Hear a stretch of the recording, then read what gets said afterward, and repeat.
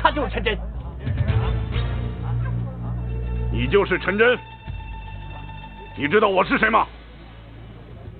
我听说过，你叫麦于强。对，不过我还有一个外号，叫佛山第一，你知道吗？我也听说过。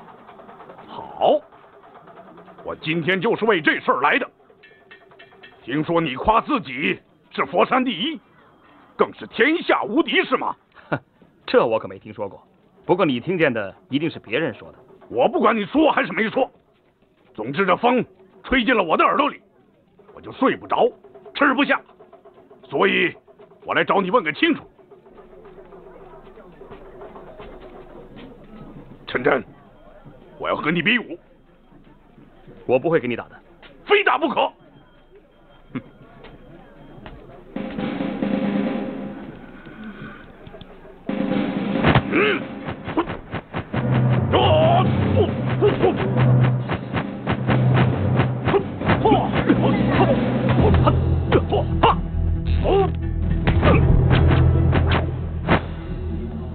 我真的不想跟你打。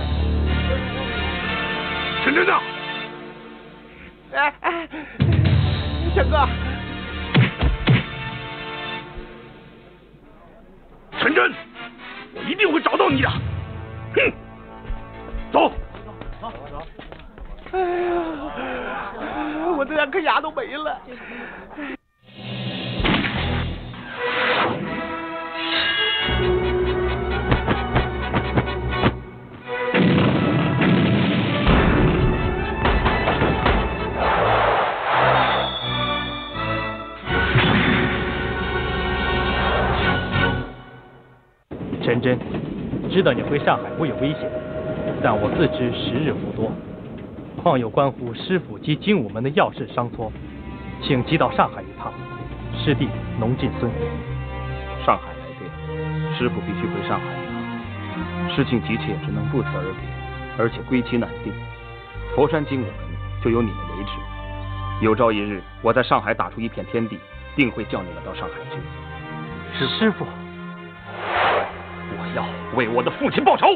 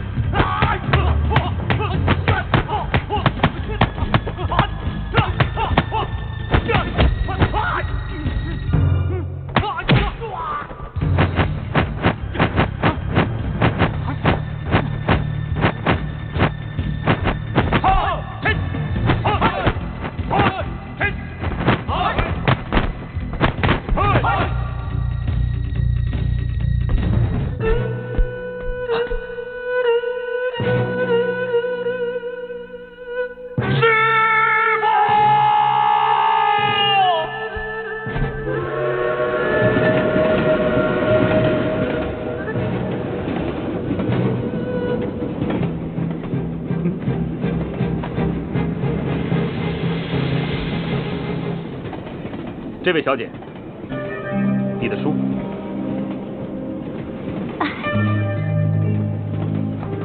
谢谢你啊，不好意思，打扰你的美梦了。那是一个伤感的梦。伤感就像寒夜里的一束雪花，就让它在清早的阳光中融化吧。伤感就像寒夜里的一束雪花，就让它在清早的阳光中融化吧。小姐，你这2句话说的真好。不是我说的，是这本书里看到的，用的不得当，请不要见怪。再见。再见。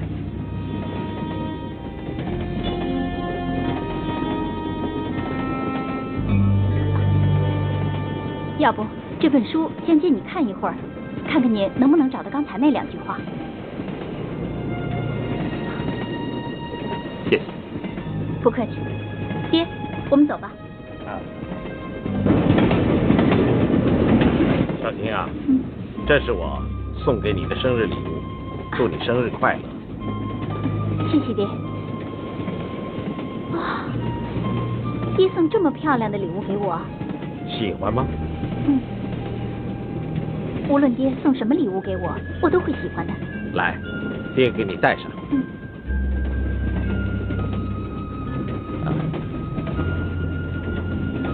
哦，这表戴在我女儿手上，还真的是很漂亮啊。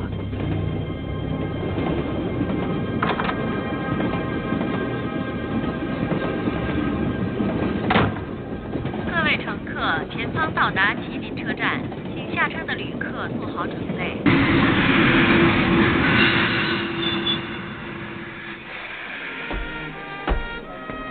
齐老师，您和师娘就要离开我们了，我们给您唱首歌送行好吗？好吧。预备，唱。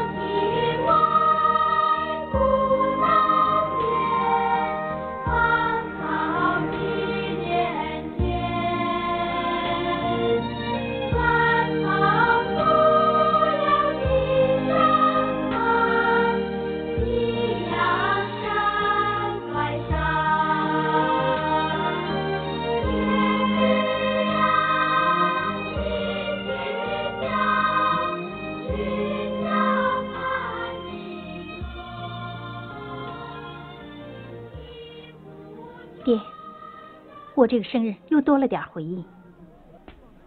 齐老师，我们舍不得让您走啊！是啊，老师，我们不要走。老师也舍不得你们呐。同学们，回去吧，再见。回去吧。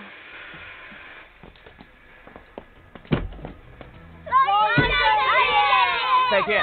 再见。我真的好舍不得他们。我们可以常回来看他们。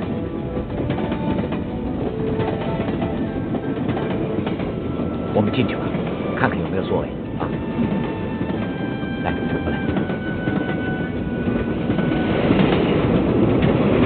爹，刚才那一幕真是感人呐。哎呀，就是这2位，那些送行的学生，我看见了，一个个都哭了。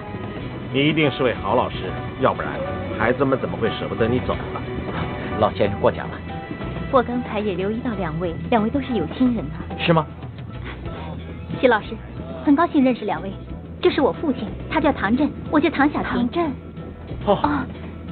哎呀，原来是大名鼎鼎的爱国企业家唐振先生。啊，失敬失敬。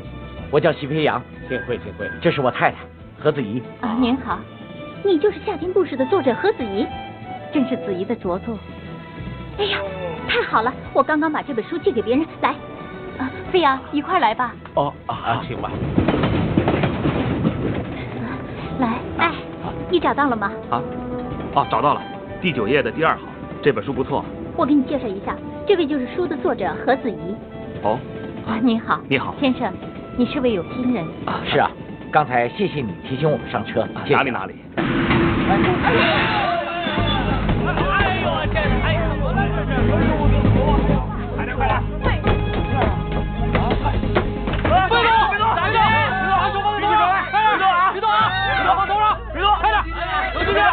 放头上，快点！抽下洞，快点，快点！手举起来，放头上。大哥，棉花找到了。好，把棉花统统给我搬走！不行，你们不能抢我的棉花。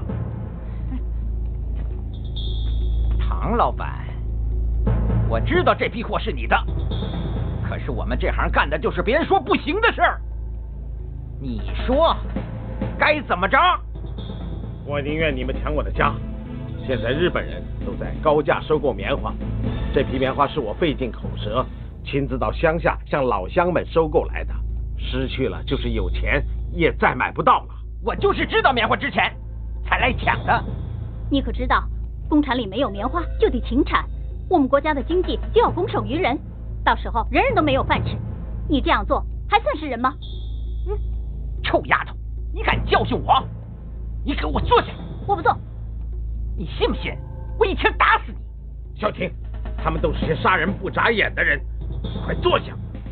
爹，你教过我不能向恶势力屈服，向他们屈服就是正不能胜邪，不屈服就是邪不能胜正，这些不能是空话。今天就让我来体现这些话吧。臭丫头，别嘴硬了。怕死的话，刚才为什么举手？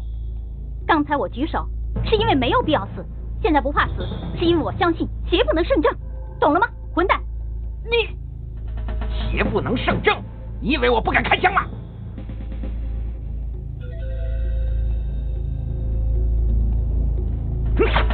哎呀！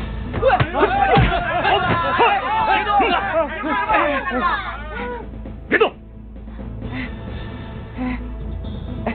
你想怎么样？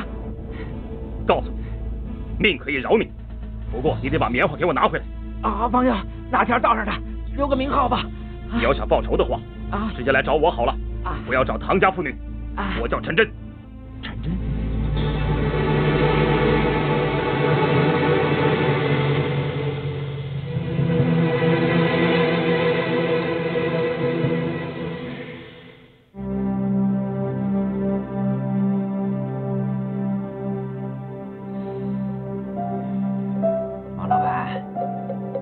什么时候到啊？畜生吧！怎么老弄疼我？对不起，主爷。再弄疼我，我要你的头！张老板，我办事你放心。我想这个时候货已经到手了，你呀就把钱准备好就行了。马老板，我的后台老板是谁？你是知道的。钱怎么会有问题？我担心你的货。电话。谁的？快枪里，你看，好消息说到就到。喂，快枪里，什么？事情搞砸了？是谁？大声一点，听不见。陈真，来举杯。来。今天要是没有你，陈真，这瓶棉花早就丢失了。我非敬你一杯不可。好，我们大家一起干。来，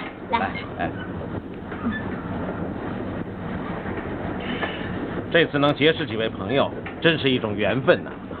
是啊，一位是老师，一位是作家，还有一位民族企业家，还有一位邪不能胜、美丽勇敢的女英雄。是啊，我算不了什么，论英雄，陈真才是英雄呢。大家既然是朋友，不如今天晚上到社下吃一顿晚饭吧。哎呀，我恐怕不行，我要赶到学校报到。谢谢你们的好意了。陈真，你呢？我看我也不行了，我还要赶去看我一个病重的朋友。那没关系，以后咱们还有机会见面嘛。是，长郎，我知道你厉害，派你去一定比快枪李强。可你想过没有，我为什么不叫你去？因为快枪李他们是土匪，他们动手成了，大份是我们的；不成，就和我们一点关系都没有。你想想，谁都知道你是我的人，我叫你去，这不是叫上海滩的人说我马九旗抢唐镇的棉花？张郎，你先动动脑子行不行？好，我就先动陈真的脑子，我先打死这个臭小子。不能打死他，因为这小子值钱。他值钱？张郎，你有空就出去转一转，听听江湖的消息。还在满清的时候，陈真为师报仇，杀了个日本人，给日本人通缉。民国之后，这事儿就逐渐淡了。但自从石景洪接任上海领事后，他又旧事重提。而且出案花1万大洋。这个陈真，既然他值钱，那就让我去吧。不，你不能去，让别人去。听好了，陈真下午就到上海，其他老大一定会知道的。况且火车站就在法租界里边，巡捕房也一定会和我们争的。听着，张郎，你们一定要赶在别人之前把陈真抓回来。来！哎，探长分配了什么美差啊？抓通缉犯啊？还是美差？抓不到不失职，抓到了就会发大财。快走！谁是通缉犯啊？陈真啊！走，来走。陈真，等一下。有什么事？真的连个地址都不肯留下。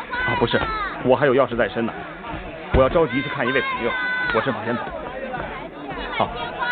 齐老师，对不起啊，我有要事在身，先告辞了。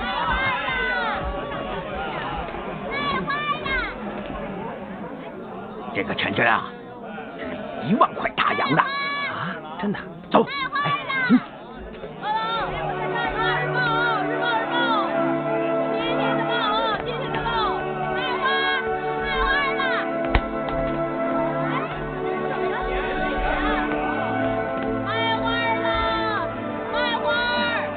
唐先生，如果货物不用帮忙，我们就先告辞了。李，改天我到学校去看你。好的，欢迎你。好，再见。再见。再见。走吧。走。爹，咱们去办提货手续吧。走吧。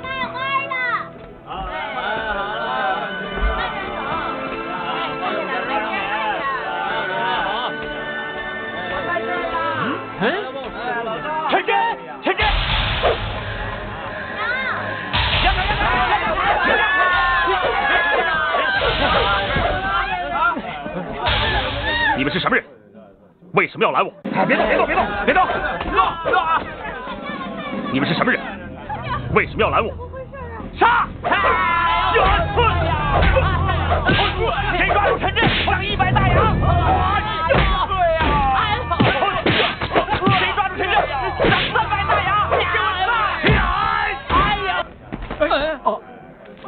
你是干什么的？对不起，对不起就行了。告诉他我是谁。这是上海大探长，知道了吧？我是大探长。探长，不好了，那边有很多人打架。胆儿不小，在我的地盘上有人打架，所有的人禁止出战。走，关门！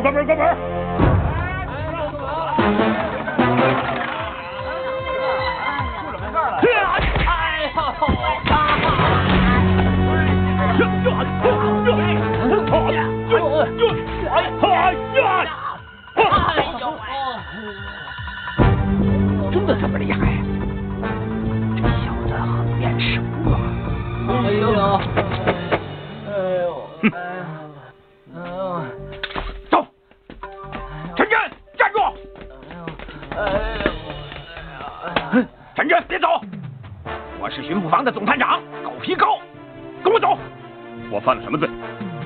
犯的是杀人罪。你在上海杀过个日本人，这是上海巡捕房对你的通缉令。我可以跟你们走，但我现在要去看一个病重的朋友。我看完他以后，一定会跟你们走的。哼，我哪有时间跟你耗？一个通缉犯，还跟我讲条件？走，走！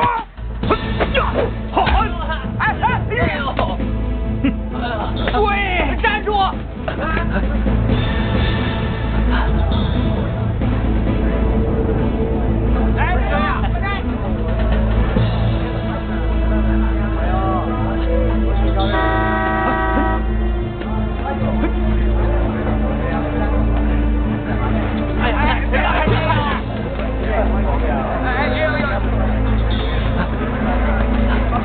站住！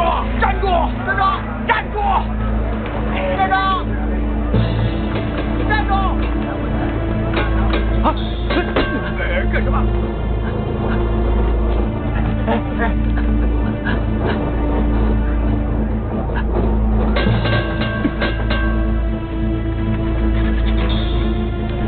站下！背对，在哪儿站住？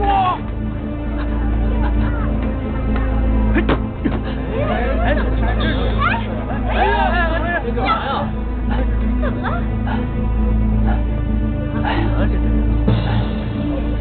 他上去了，快上车呀！听众，让开！过来，过来！去你！看你往哪儿跑！别开枪！嘿！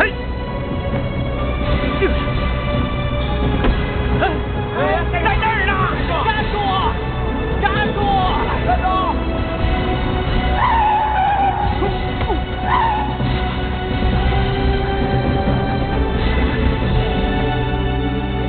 哎，子怡啊，我们要个黄包车吧？怎么样？生意来了，这样还能快一点。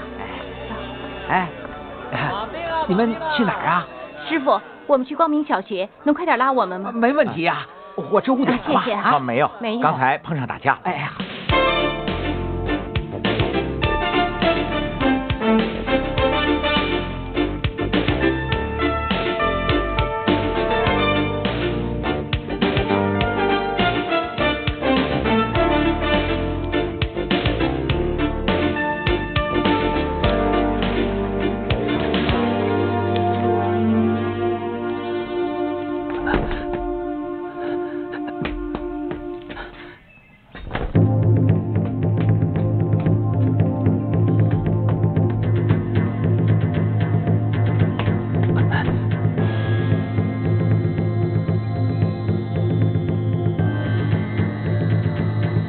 你是谁？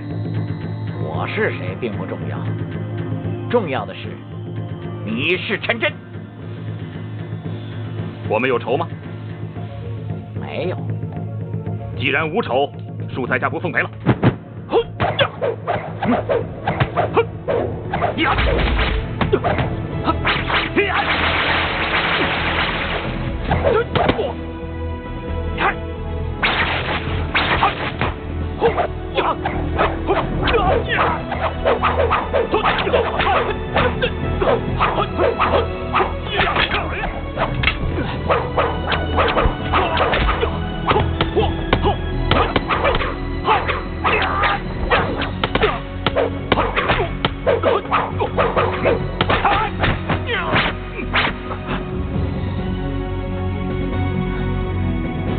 陈真在这儿呢，在这儿。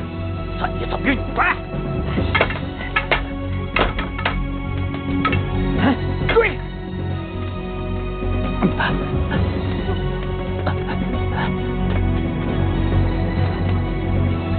让开！干什么呢你们？哎呦！哎呦！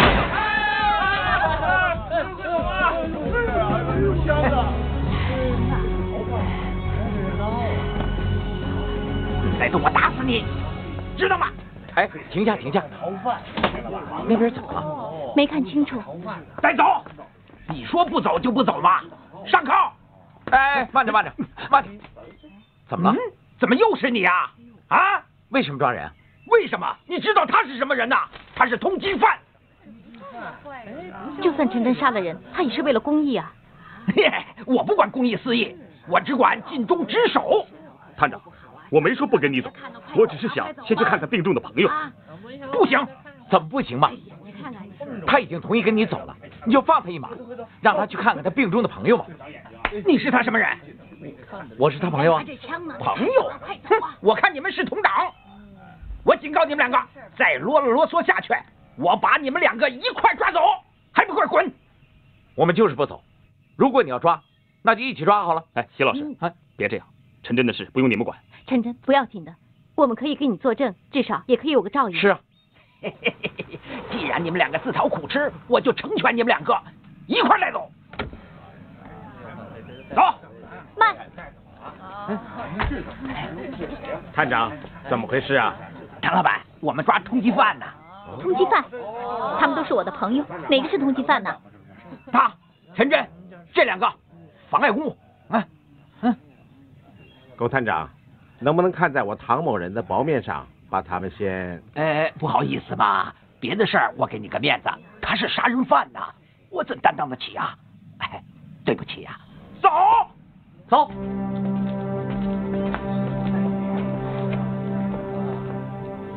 爹，怎么办呢？我会想办法。我叫你不要露脸，你就是不听我的话。我也是想抓住陈真，那1万块大洋数目不小。1万大洋是不少，可你想过没有？那陈真可是人人敬仰的民族英雄惠安甲的大弟子。你应该知道，红帮老大杜猛对我早已心存不满，只是没有机会找到借口来贬低我们。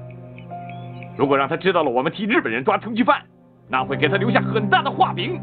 老大，我本来也不想出手，只是陈真那小子太厉害，那几家伙根本就不是他的对手。要不是法租界那帮巡捕赶到，陈真，早就落到我们手里了。算了，陈真虽然厉害，可他毕竟落入了法租界巡捕的手里面，也免不了日本人的惩罚。只是便宜了高天佑那小子。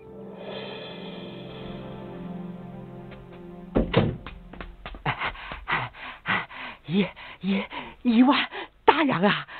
你小子怎么了？脸色煞白的。1万大洋，高总。你小子这话你能不能好好说呀？高总，我抓到陈真了。抓到陈真了？是啊。日本人悬赏1万大洋那个陈真吗？对呀。什么？陈真被你们抓住了？对，领事先生。陈真杀死日本国民，他一定要接受日本法律的审判。所以，领事先生，你的心情我十分理解，我也希望把通缉犯早点交给贵国。不过什么？不过悬赏是否？探长放心，1万大洋一个也不会少的。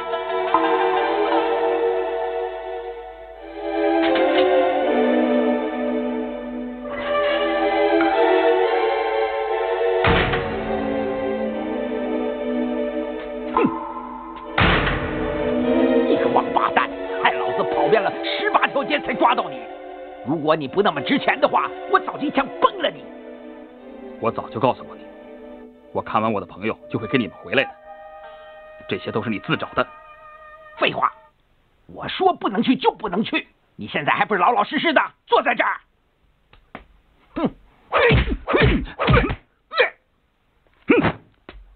我的朋友在哪里？你的朋友得罪我，我就要他们好看。卑鄙！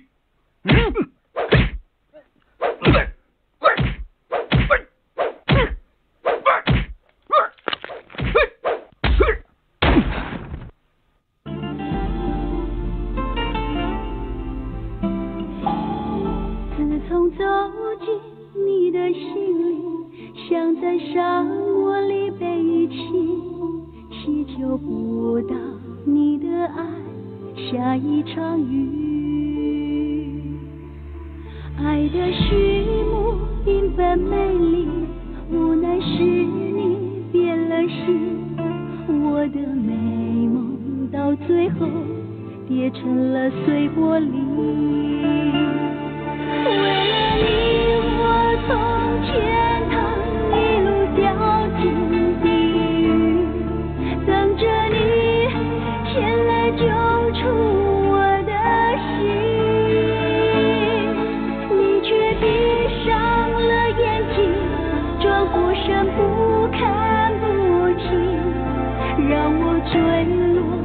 让我去恨你。啦啦啦啦啦啦啦，啦啦啦啦啦啦啦，你让我刻骨铭心，认清了爱情。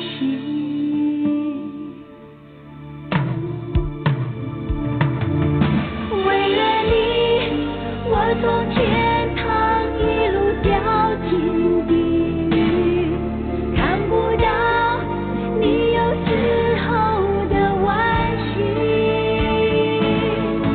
难道上天的决定是要我被爱落英，永远留下伤痛的痕迹？啦啦啦啦啦啦啦，啦啦啦啦啦啦啦，你让我刻骨铭心，认清了爱情。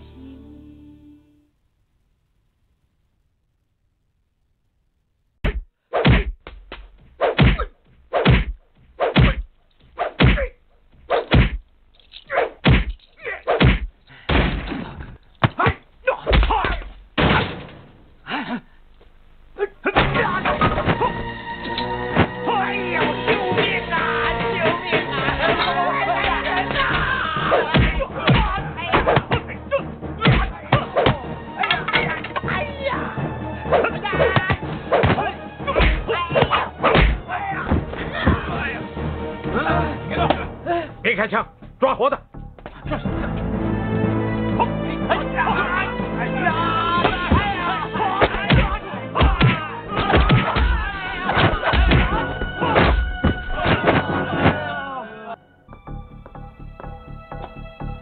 领事大人，巡捕房这边出事了。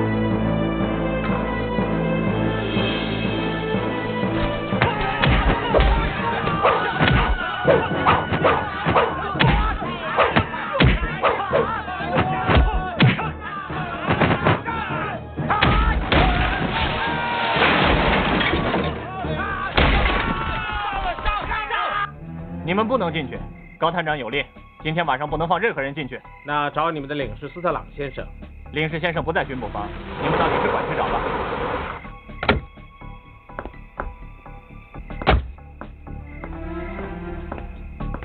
里面发生了什么事？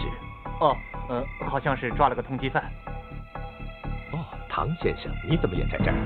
斯特朗先生，我们有3个朋友被误抓，我们想进去看一看。可是他有发现里面什么？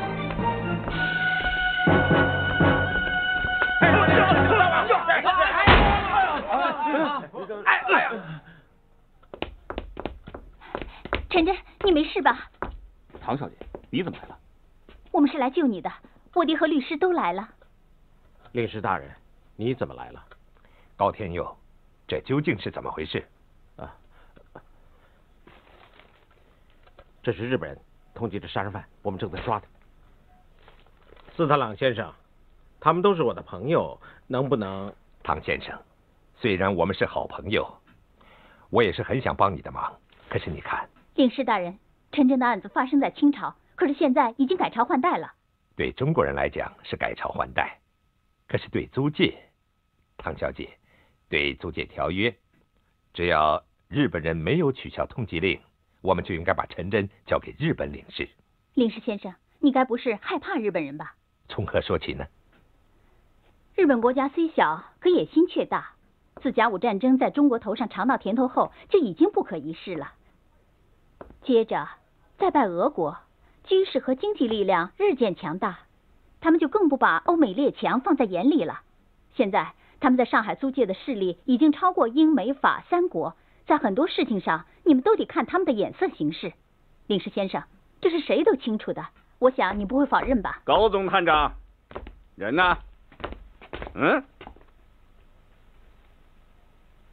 啊，原来斯特朗先生也在这里，这样最好。跟你说一声，我是来带人的，把人给我带走。慢着，你们要带的是什么人？我要带走陈真，他是日本的通缉犯。来呀，把陈真给我带走。洪先生，这里是法租界，是我说了算的地方，你要在这儿带人，也得经过我的同意才行啊。斯特朗先生，陈真可是日本国的通缉犯，按照租界公约，我想知道，日本国为何要通缉陈真？啊，斯特朗先生，原来是为了这个。陈真杀了日本人，是个杀人犯。杀日本人，陈真的胆子也是够大的。我想知道，陈真为何要杀日本人？不敢说了是吧？是否怕说出来感到羞耻呢？你是什么人？我的女儿。啊，原来是唐老板的千金啊！人是漂亮，但牙齿要错才行，太尖了。我的嘴还利呢，不过我得看对象。斯特朗先生，我现在就带走陈真，你说句话吧。可是你还没有回答斯特朗先生的问题呢。对呀，你说说看，陈真为什么要杀日本人？看看你说的跟中国律师说的是否一样？斯特朗，按照租界公约，我有权带走陈真。斯特朗先生，我说的话没错吧？石井先生好像在威胁你，而且对你也很不礼貌，连先生二字也不用说了。我并不拒绝你带走陈真，我只是想知道事情的真相。真相你不是已经很清楚了吗？如果正像律师所说的那样，我认为陈真根本不该被通缉。通缉令可是日本国发的，宁氏先生难道想管日本国的事务？不敢。既然不想管日本国的事务，就不要问那么多。在其他地方我可以不管，可这是在法租界，你说我该不该管？我们按租界公约办事，陈真是通缉犯，你就应该把他交给我们。斯特朗先生，这是我们之间打交道的公平原则。如果你有哪些不清楚的话，你就应该多看看租界公约。要是我不把他交给你呢？除非陈真不是通缉犯。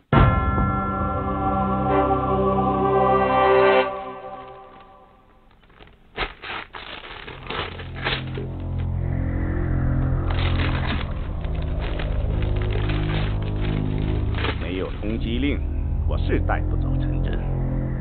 不过我还有一个理由可以带走陈真。什么理由？有人花1万大洋把陈真卖给了我。谁卖的？法租界的总华探高天佑。高天佑，你过来！混账东西，竟敢瞒着我做交易！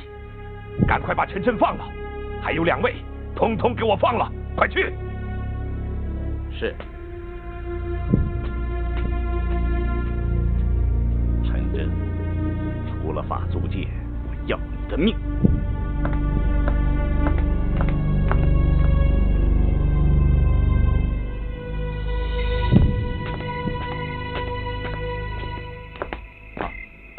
唐先生，唐小姐，多谢你们相救。你救了我们的棉花，救了我的命，算起来我还欠你呢。陈真，你去哪里？我送你。不用了，我还要去看我一个朋友。就此告辞。再见。好，再见。哎，陈真，他怎么老是匆匆忙忙的？他要赶到医院去看他一个病重的朋友。那我们去送他不是更快吗？唐先生，我还有事，我先走了。你先去吧。徐老师，子怡，你们不会拒绝我送你们吧？哎呀，哪里呀，太感谢你了。你们也说这种话，来上车吧。好，谢谢了啊。谢谢。谢谢。请。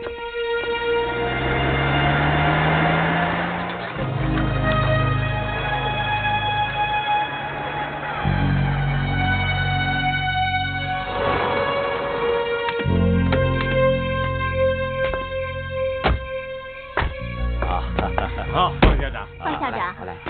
你好。好。方校长。方校长，我把席老师给你送来了。哎呀，唐老板，怎么会是你送席老师来呢？说来话长。席老师啊，我白天接你车碰上了打架，还以为出了什么事情了。唐老板，没想到啊，送席老师来的会是你啊。方校长，看来我们唐家跟光明小学真是有难解之缘呢。是啊，光明小学多亏了有了唐家多方的资助，各方面条件呢才有所改善。校长，有话改天再说吧。席老师很累了，带他们去休息吧。对，应该进去先休息。唐老板，谢谢你你们进去坐坐。不了，我们也要休息了。再见啊，拜拜。好，这边请。好，来，子怡。来。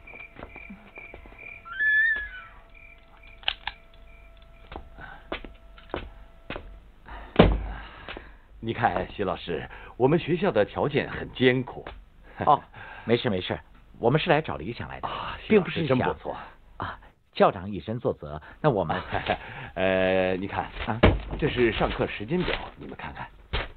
好的，好极了，不打搅了，你们就休息吧。好，那你们走，好，晚安。好，再见了。再见。再见。飞扬，现在是咱们2个人的世界呀！太棒了。飞扬，这儿就是咱们以后的家了，你喜欢吗？只要是跟你在一起，无论到哪里我都喜欢。飞扬，谢谢你带给我的幸福。不好意思，要是没有你，不管怎么样，我都不会幸福。我也是。农先生，我一直跟随到巡捕房门口，没办法进去啊。后来又有许多巡捕匆匆赶来，我也不知道发生了什么事。怎么说，是我害的陈真。不行，我要去救他。农先生，你病得这么重，不能乱动啊！农先生，我要去救陈真，我要去救。农先生，你这病不能见风的，管不了那么多了。师傅，这是什么劫？同得里弄啊！以前不这样啊。这么多年什么都走样了。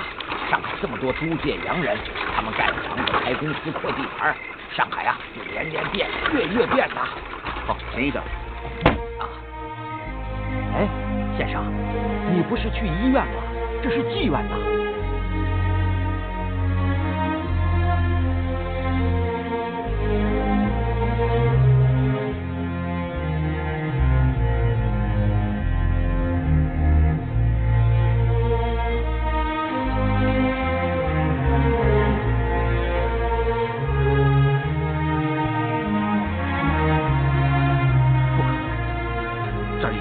霍元甲的精武门，怎么现在变成了怡乾楼了？哎呀，以前是精武门，现在的确变成妓院了。你跑这儿干什么？兄弟，你别发火啊！你说什么？霍元甲已经死了，精武门已经不在了，你放手！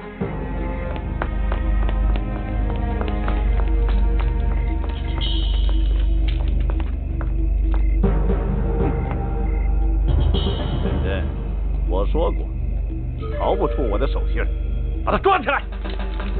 住手！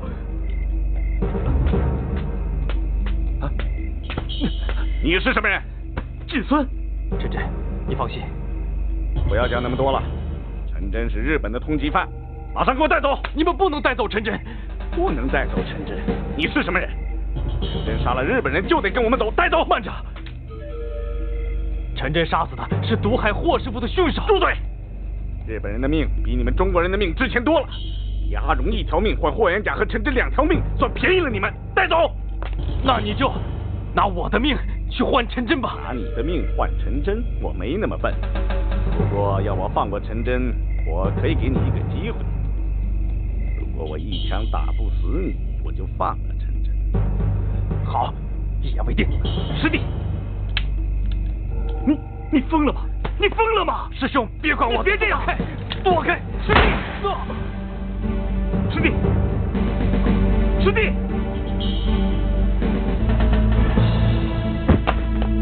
师弟！师弟！你醒醒啊！师弟，你怎么样了？啊！师弟！师弟，醒醒啊！你走！师弟！师弟！师弟！师姐先生。已经挨了1枪，你可以放了我师兄了吗？陈真，先饶你一命。我们走。走。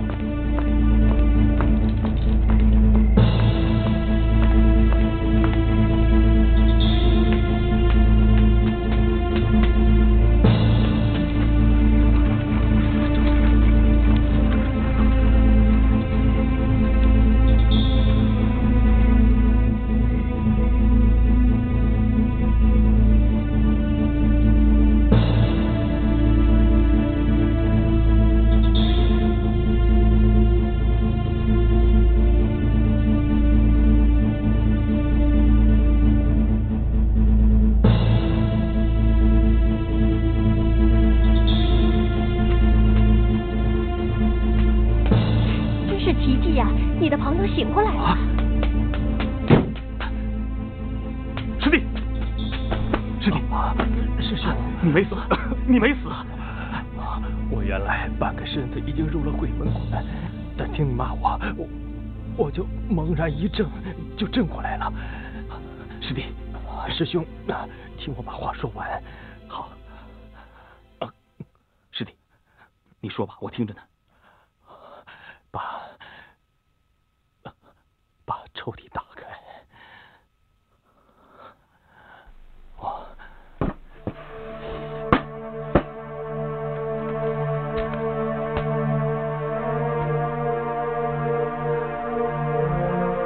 我曾经答应过师傅，为精武门做些事，就写了这本中华武术史。可是武功不行，往后的武术史就由你写下去了。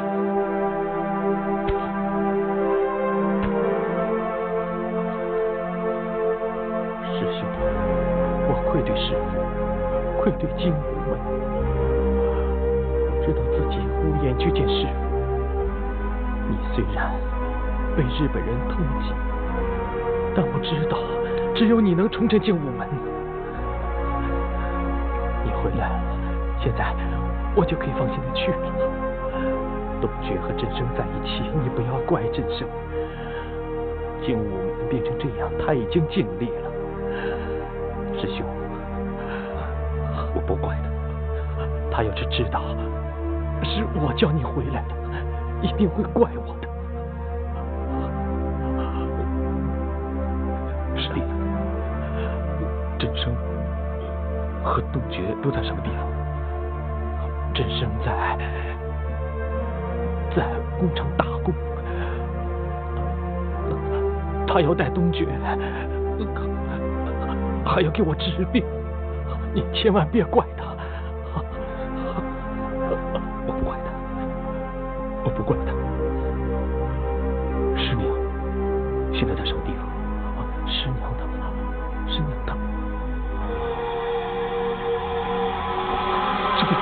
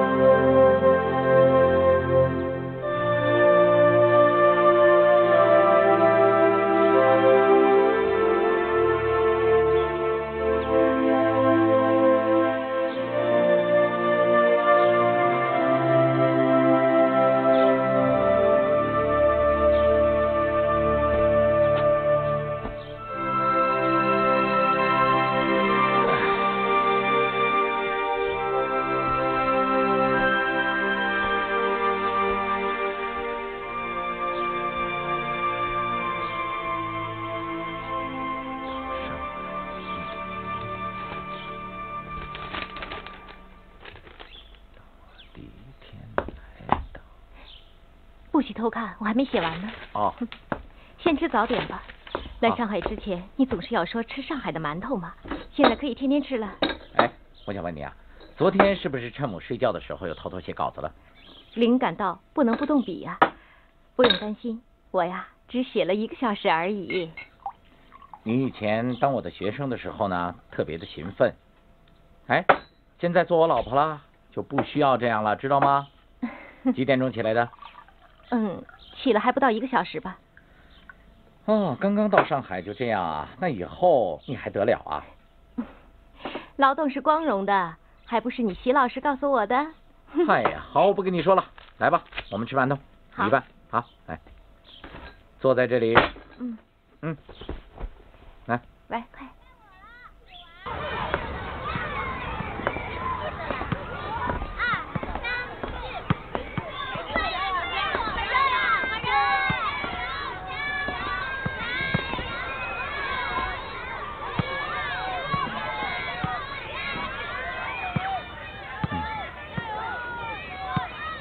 又回到这种环境了。哎，别，这周围都是你的学生。陈伉俪好恩爱啊！校长好。校长早。你们住在学校也起得这么早啊？是啊，熟悉一下环境。昨天太晚了。昨晚休息的好吗？还好。好，我带你们到处去看看。好，谢谢。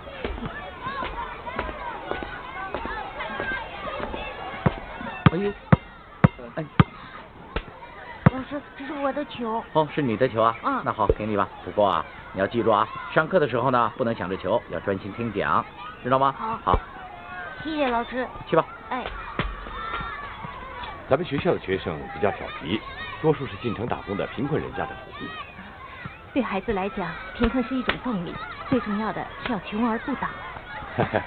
齐太太不愧是个作家，有见地。可庄子所说的“君子穷而不倒”，有多少人能做到呢？所以啊，我们就要辛苦一点，做个好榜样。现在正是新旧交替、人心恍惚的时候，难免有些人呢一穷即倒。但是我想，只要我们努力，孩子会改变中国将来的面貌。他们是我们国家的希望。齐老师这番话说得太好了，咱们学校啊能请到像你这样的老师，真是大幸啊！校长过奖了。好，哎，走吧，这边请。好。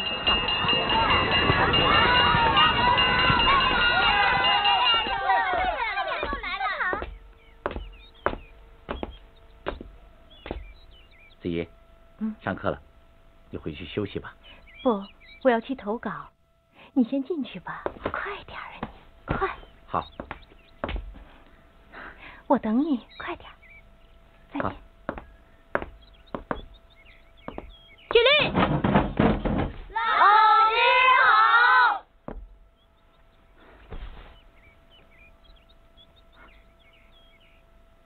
同学们好，请坐。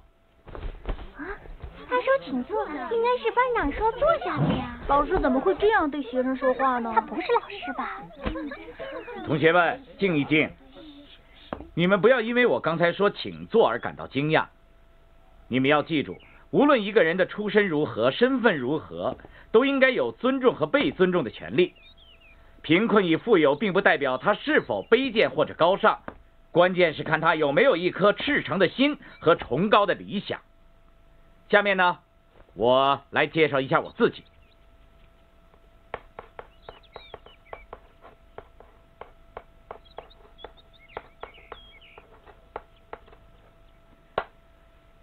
我的名字叫齐飞扬。刚才啊，你们见到的那一位呢，那是我太太，她叫何子怡，她是作家。将来啊，你们会成为朋友的。下面是不是该轮到你们自己介绍了？来，你先开始。我叫张大军。哦。我叫王菊花。你呢？我叫李艳楠。好。我叫杜少行。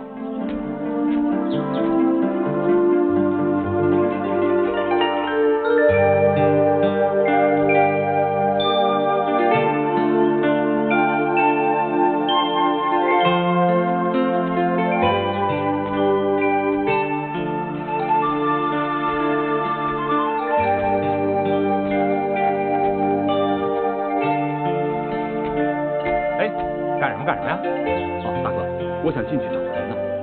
不行，没看工作时间，严禁访客了。我有急事，麻烦你让我进去好不好？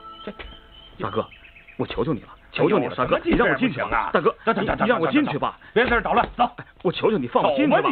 哎，你哪那么多废话呀？怎么样，兄弟？啊？你有什么事儿？不是我有什么事儿，是你想不想进去的事儿。我有急事，我当然想进去了。得，算你命好。出门肯定听见喜鹊叫了吧？哼，这么说，你能让我进去？除了我，恐怕再也没别人了。咱们谈谈条件吧。条件？我帮你进去了，你总得给我点意思吧？这什么叫意思？得，我看你不像有钱人，我也不想欺负穷人，就收你5块吧。我说你小小年纪，怎么学这些乱七八糟的呀？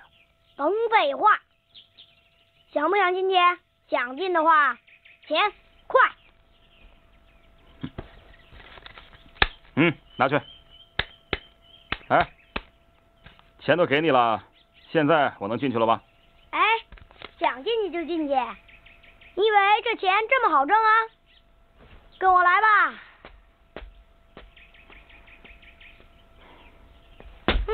来吧。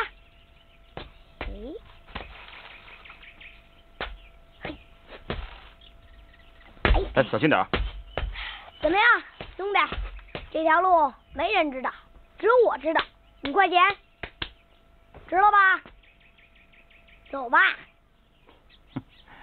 哎，别冲动，大家别冲动，大家不要冲动，大家不要冲动，好好说好不好？你敢打人呐？你就这样为他卖命啊？他是你爹还是你多尔大洋啊？你就没想想这样的兄弟姐妹都揭不开锅了？九妹，你听我说，我的意思是找个适当的时间，好好的、慢慢的跟他们说。怎么你不说？你还动手？我看你啊，像一只看门的狗。要是霍大侠回来，看见徒弟变成一条狗，恐怕也认不出来呢。九妹说的对，他简直是用霍元甲的脸。你们吵什么吵啊？你们坐在这干什么呀？不想在这干了？去干活，别别好，去干活吧，走吧，去干活。刘连胜，好。怎么还不把他们赶出去？告诉你啊，3分钟以后我回来，如果他们还在的话，你得给我滚！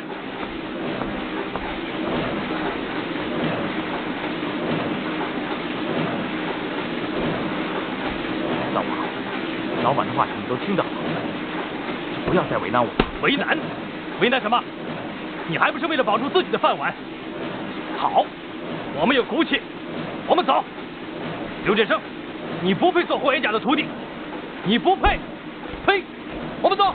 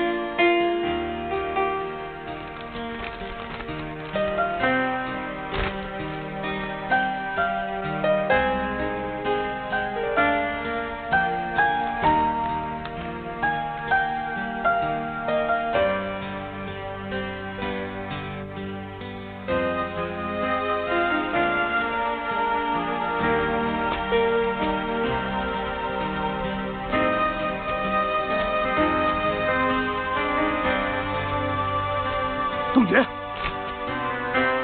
你怎么这么不懂事啊？你知不知道农叔叔死了？死了又怎么样？反正也活不过来。东爵，你知道吗？他是你爹的徒弟，又是你爹的好朋友。他现在死了，你难道一点都不难受吗？我心里也很难受啊！一个大活人就这么死了，我难受。可我哭不出来啊！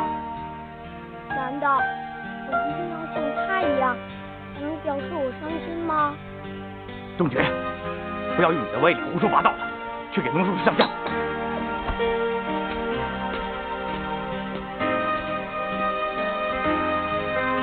哎，农叔叔啊，我霍东杰可以给你上香了啊！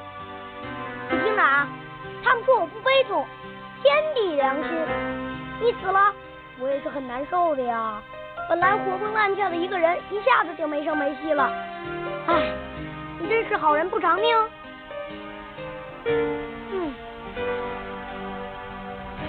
我该说的说了，该做的也做了，这下你们满意了吧？东爵，你太不像话了！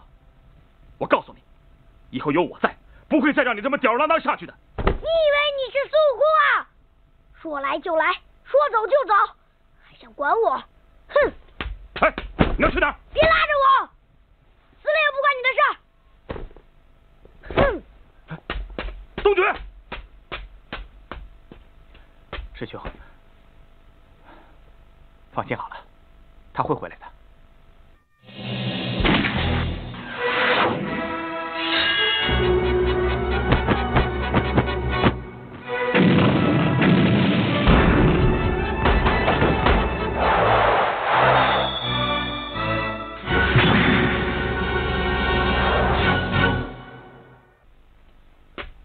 师兄，放心好了，他会回来的。振生，精武门没有了，师娘去世了，其他师弟都走了，就剩东爵这么一个小无赖。你为什么一直要瞒着我？啊？这些年，你每次写信总说精武门很好，师娘很好，一切什么都挺好的。为什么？要不是农师弟写信告诉我，我还真的以为一切都是挺好的。你是不是打算一辈子都这么瞒着我呢？说。大师兄，我本来想把一切都告诉你的，可我害怕。害怕？你把师父的精武门给败了，你就不害怕吗？你是在逃避现实。你现在当别人的打手，就在逃避一切，对吗？振生，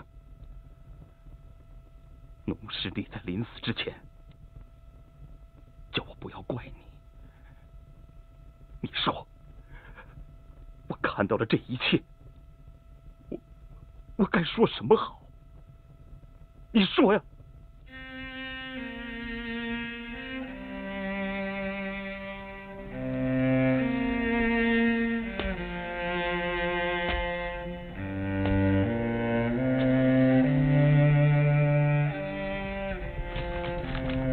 师父过世以后，师娘过度忧伤，不久也过世了。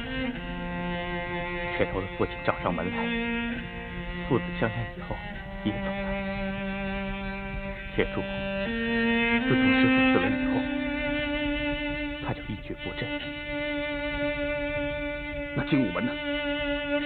精武门为什么会变成挂上红灯笼的妓院？都是我没用。师父死了以后，你亡命天涯，我也迫不得已当了馆长。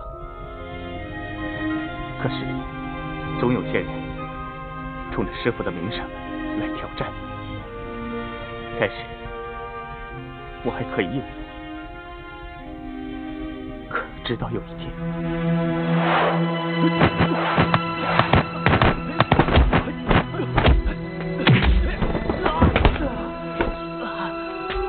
开馆开什么馆？不服气到嘉定来找我，我叫杨武。大家不要走，师傅，再见，师傅，再见，不要走啊！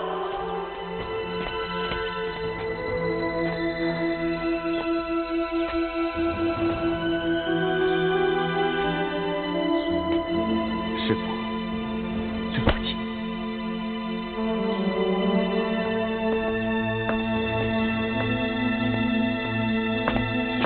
几位执事，刘振生，我来告诉你，你必须在3天之内把这幢房子腾出来，所有的人都离开这里。为什么呀？为什么？政府要收回这房子。就这样，什么都没有，就连师傅的遗照，在搬走时也被那些粗鲁的官员给弄毁了。我能带走的只有精武门的牌匾和东爵。我带着东爵东蹭西住，直到半年前，我在新农民纺厂找到现在这个工作以后，我和东爵才搬到这里住。我在工厂里忍气吞声，就是怕丢掉现在这个工作，那样我就无法养活东爵，我就更对不起师傅。师傅的遗照，我在佛山还有一张。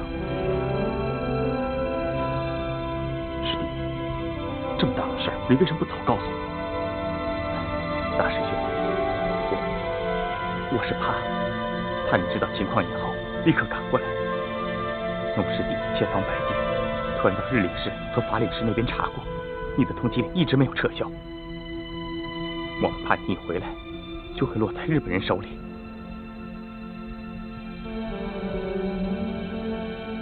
大师兄，我每天做梦都梦到你，我梦到你被日本人抓了，被日本人杀了，我真的担心，我害怕。师弟，对不起，是我错怪你了。可是你要记住，咱们两个是师兄弟啊。你还记得师傅临走的时候交代过的话吗？不，大师兄，我没忘。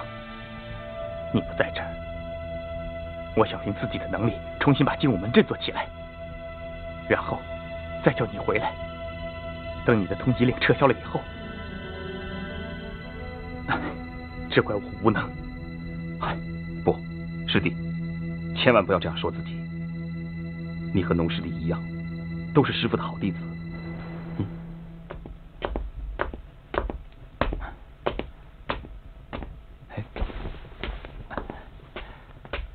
好，唐先生、唐小姐，你们……我们打电话到医院去问过，才知道你要看的朋友是农敬孙先生，没想到他昨夜过世了。我们也想凭吊农先生，农先生变卖家产干革命的高风亮节，一直是我辈的榜样啊。农师弟，他是因为我才……农先生生前未能和我成为朋友，如今他走了，我要上炷香，好表表心意呀。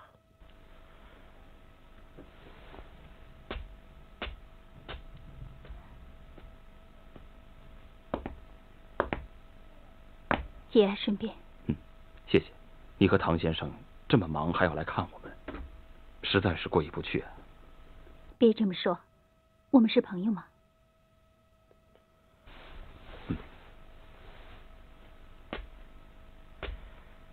小婷，先给农先生上炷香吧。陈真，我也没什么好帮忙的，我们既然是朋友，有什么困难就请来找我，只要我能做到，我一定竭尽全力。谢谢唐先生，我想我自己可以解决一些困难的，而且我答应过我师父，会用自己的双手完成他老人家的重托的。爹，会议要开始了。那好吧，我还有一个会议要参加，就不能久留了。以后有什么困难，就尽管来找我好了。好，谢谢。再见，陈真。好，再见。记住我爸爸说的话，有事一定来找我们，我们是朋友。谢谢。谢谢。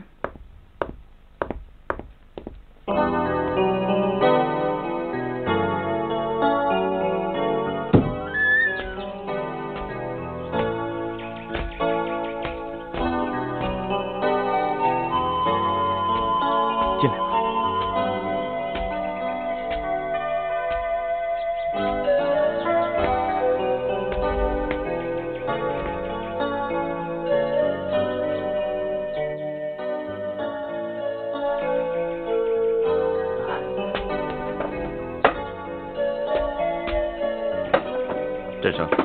东爵呢？啊，他经常这样，我一会儿找他回来。这几天啊，总是下雨，所以我只好准备这些盆盆罐罐的来接水。精武门的牌匾呢？